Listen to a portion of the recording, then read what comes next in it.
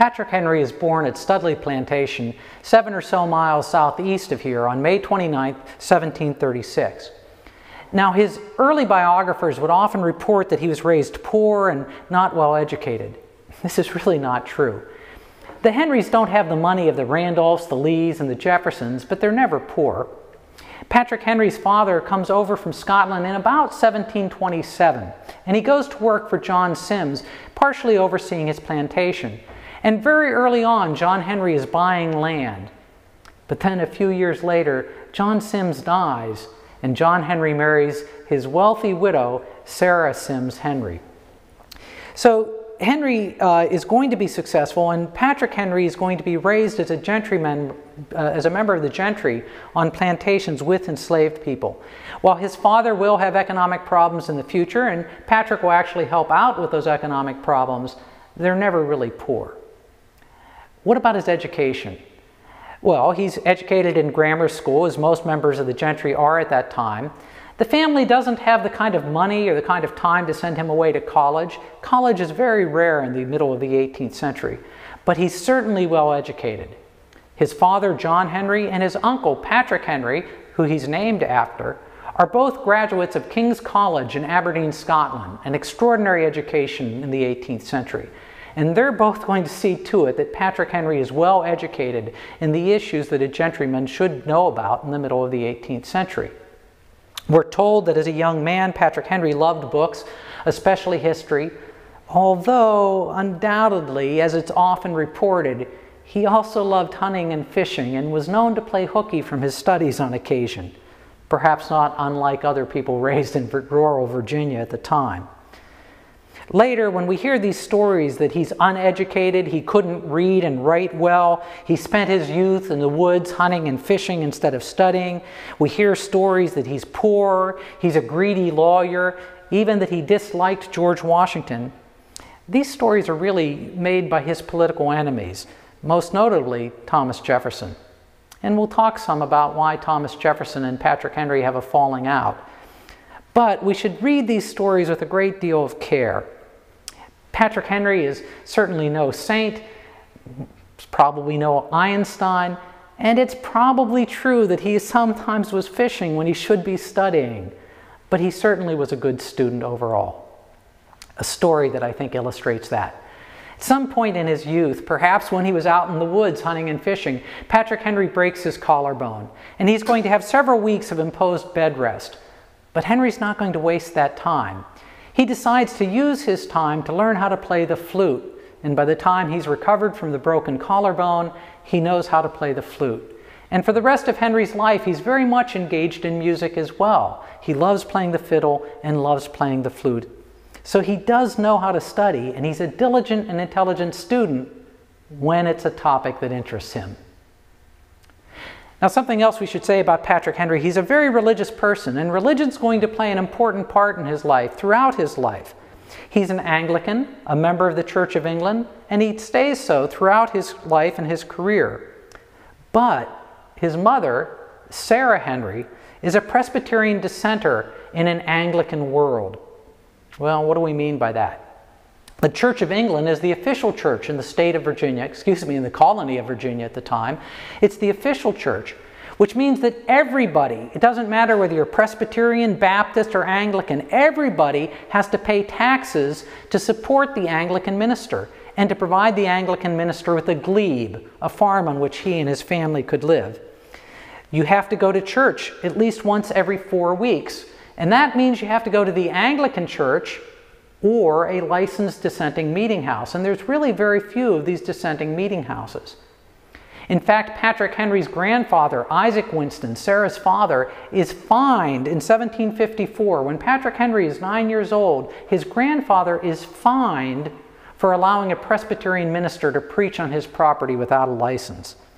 So Patrick Henry is very familiar with this conflict between an established church and dissenting religion. Henry's mother, Sarah, oftentimes would take him to Pole Green Church, the church of the Reverend Samuel Davies. Now, Davies is an important person in Virginia history and American history generally. He's the first licensed Presbyterian minister in Virginia, and he's going to be very much engaged in the question of religious freedom and separation of church and state in the early years of the Republic. He's one of the great orators of early Virginia. This is the era of the First Great Awakening in the mid-18th century, when we have these Presbyterian and Baptist ministers all over the East Coast. And Samuel Davies is considered one of the best. In fact, Patrick Henry later says that he is first taught what an orator should be by listening to Samuel Davies. Now, Sarah Henry would take Patrick to the Pole Green Church to listen to Samuel Davies, and oftentimes the family lore says that when they were coming home in the buggy or the wagon, his mother would ask Henry, what was it that the minister said?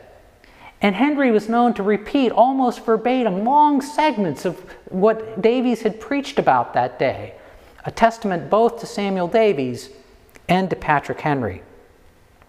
Perhaps this role that he has, this opportunity he has to see Samuel Davies and to see dissenters fighting with an established church is one of the reasons that Patrick Henry is going to be so sympathetic throughout his political career for those people who are imposed upon by their government, and especially those people who are told by their government how they should think and how they should believe.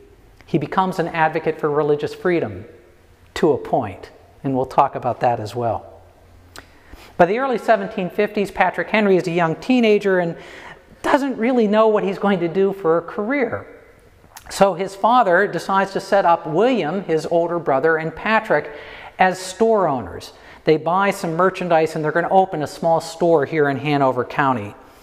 But these are hard times. The French and Indian War is starting. Patrick Henry and his brother William seem to be selling things on credit more often than for cash, and they don't seem to be willing to squeeze their neighbors who are having difficulties themselves to try to raise that money. So that store, Patrick Henry's first career, goes out of business. He fails.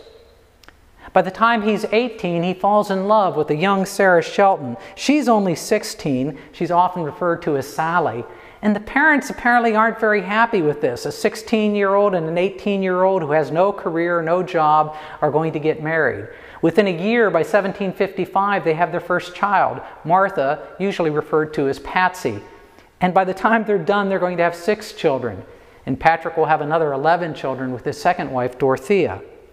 But here in the early period of 1755, Patrick Henry is married, he has a child, and he doesn't really have a job.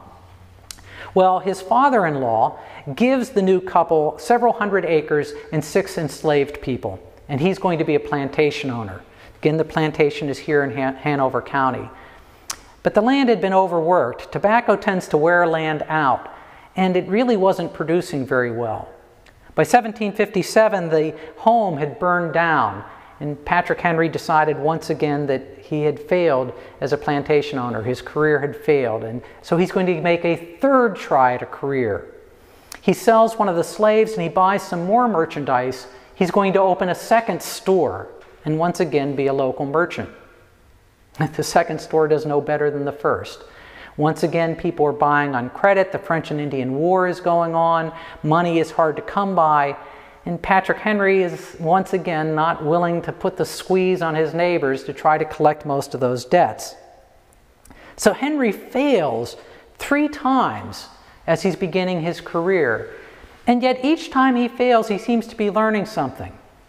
One of the things that's remarkable about Patrick Henry in these early efforts at a career is he's spending his time oftentimes with the common people here in Hanover County, the common folks, and he's learning the kinds of problems they have and why it's difficult for them to pay their debts at the store, the problems they're going to have with the British Navigation Acts and with British taxation.